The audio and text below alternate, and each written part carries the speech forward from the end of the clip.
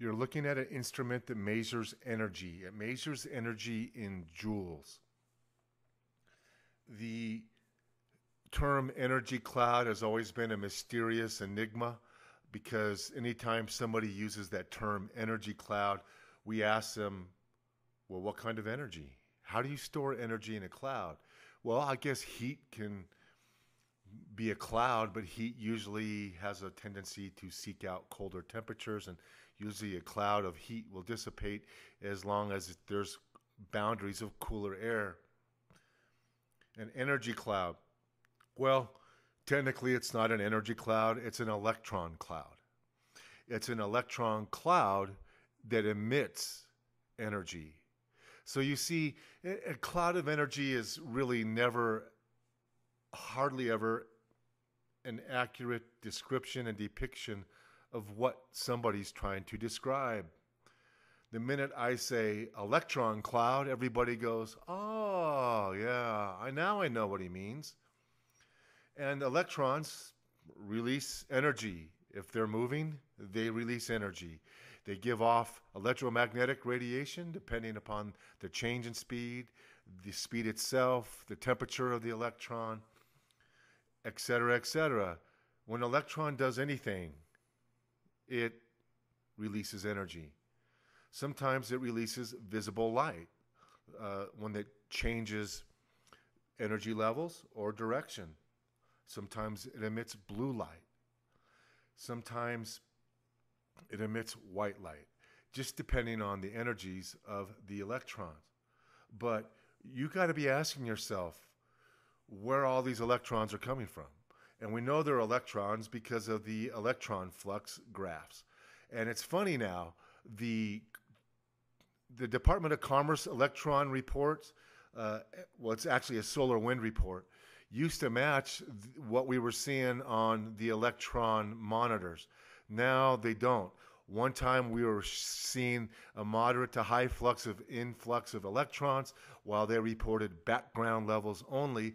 One time several times for a long, long time, they were reporting very high electron flux while the graphs are reporting none. So they're getting their censorship to match more and more now. So I imagine when they took down ISWA, it was to kind of match the commerce reports.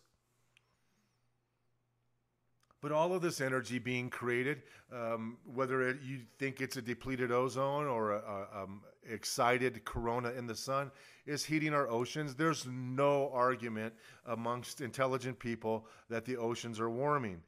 And in many, many countries monitor oceanic temperatures, but the main monitor of oceanic temperatures at a deeper depths is done by the ARGO system of data, and they have nothing to do with North American Atmospheric Association, otherwise known as NOAA, or NASA. And when the water heats and all your bait dies, you have really hungry seals that are cold. And they're so cold, they want to leave the water, but they're too hungry to do so. They lay upside down, their heads dropping down, blood getting to their brains, through that incline.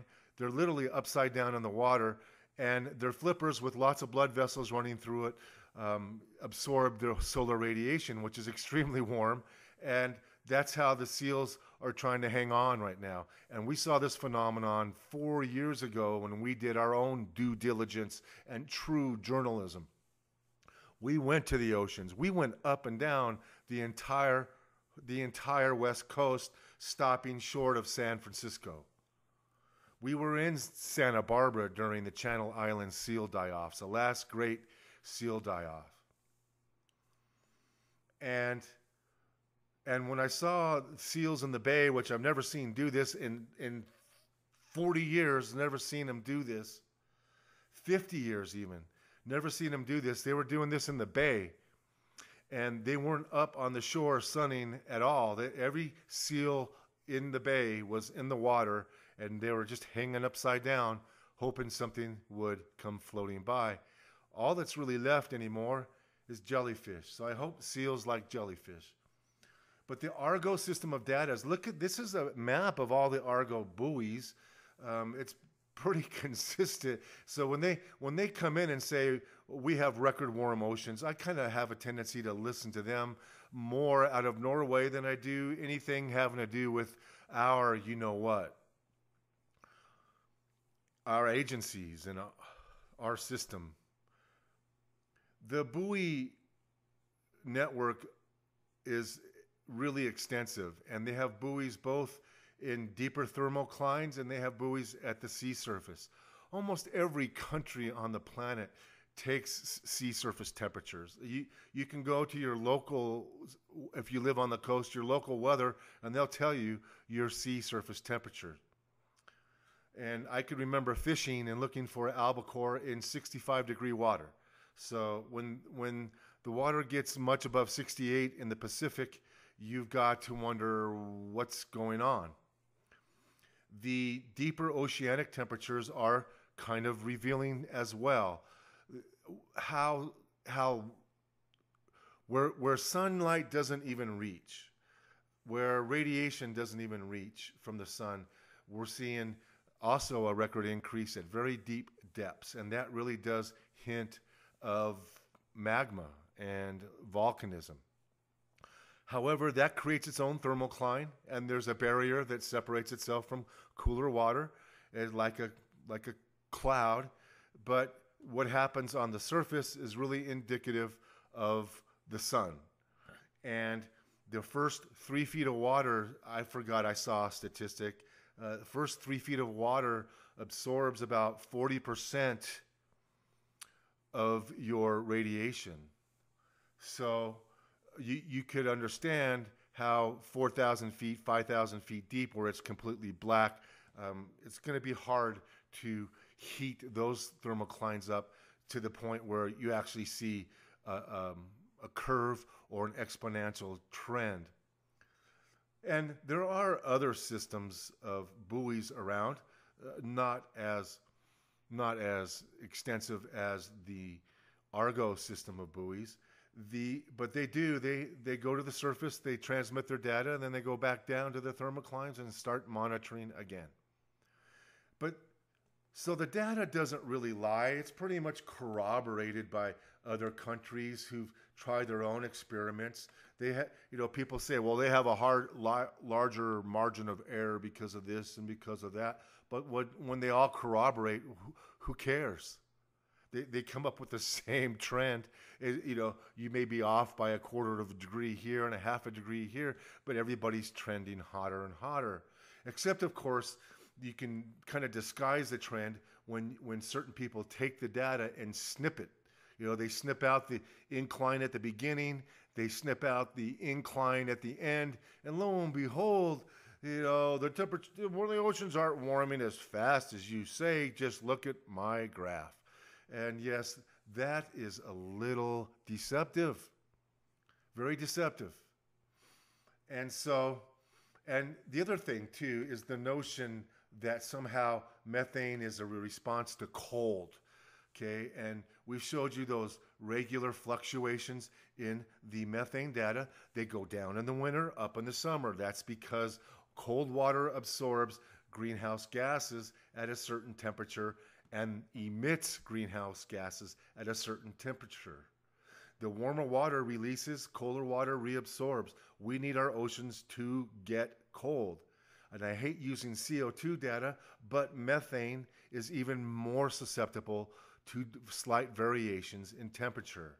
It's just a very little bit of a change will create an ocean that stops absorbing methane and starts emitting methane. So, I don't know how a person on YouTube can debunk thousands of oceanic temperatures. The thermometer is a very basic tool, and you can buy one for $5 at your grocery store. And it's provided us such revelation about what's going on in our oceans, especially in the deeper, darker realms of the ocean. And other experts who are deep water experts, like the man who discovered the Titanic, he's taken these deep sea subs all over Atlantic and Pacific and found incredible, incredible volcanism. So it's they found entire fields of lava had covered over where there used to be vents, and they had to travel for miles to find new vents where these clams feed upon what is coming out of these magma chambers. And so there is no doubt about it. Anybody who tells you the oceans aren't warming, first of all, they haven't done their due diligence like we have. Literally, we went up and down the West Coast. Once down and once up. That's twice. And then we went back. We went back and did the same thing. Furthest north we went, though, was San Francisco area. We didn't go any further north, but we went from literally San Diego to San Francisco. We went into the aquariums and saw how sick the fish looked. We went to the tidal pools and saw how dead they looked, and how shriveled up the sea anemones looked, and how like bathwater some of these tidal pools had become sitting in the day sun in the summertime.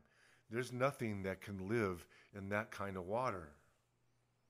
So it's and then what was even more startling, in the deeper water, the starfish were still there. We saw lots of starfish feeding on mussels, but anything that got left out of the water for any period of time, they could not withstand the solar radiation. Now, see, I went to see for myself because I needed to know the answers. I cannot rely on whoever these people are on a YouTube channel. So we're trying to bring credibility to this format, credibility to this platform, and there just seems to be almost no credibility left in the YouTube platform. It's like a disinformation machine. So we've proven what's warming the other planets. We proved it. I mean, what else could warm every other planet? That would be the sun. That's where those planets get most of their warmth. So if the sun's hotter, then it would be brighter. If the sun's brighter, the moon would seem brighter. The planets would seem brighter. Jupiter, Venus, Mars would seem brighter. So those planets are brighter. The sky seems brighter. The night sky seems brighter. So there's no instrument that really needs to tell you the sun is hotter. You know it and see it yourself. But when people try to baffle you and confuse you, that's where we have to step in. Because how do I sleep at night knowing you could be injured by this disinformation? You could be caught off guard. And thousands of people have succumbed to this heat and got caught off guard. Don't you be one. And the last but not least, the sun is hotter, and many people know it. And you think we're going into an ice age. The only saving grace, the disinformation people, only saving grace that I can really find in their message is that ultimately their message and my message is still the same. Believe it or not. And that is to get ready and be ready.